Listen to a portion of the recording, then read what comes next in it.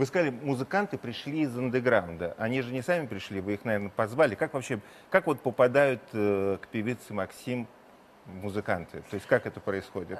Это кастинг, это что это? Да, кастинги у нас, тем не менее, проходят. Они проходят у нас в очень спокойной атмосфере. У нас нет жюри, знаете, с водичкой попивая.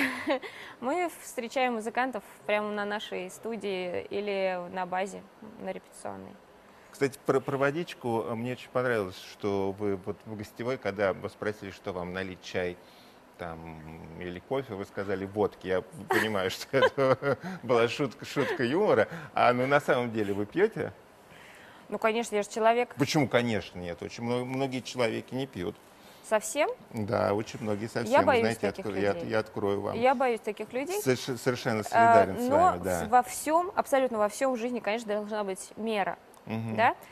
Если это праздник, если это Новый год, то я позволяю себе бокал шампанского абсолютно нормально. А если это концерт, и тем более гастрольный тур, то, конечно, нет.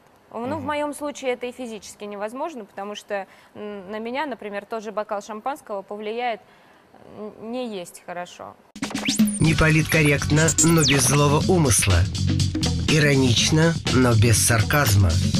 Пристрастно, но по-честному.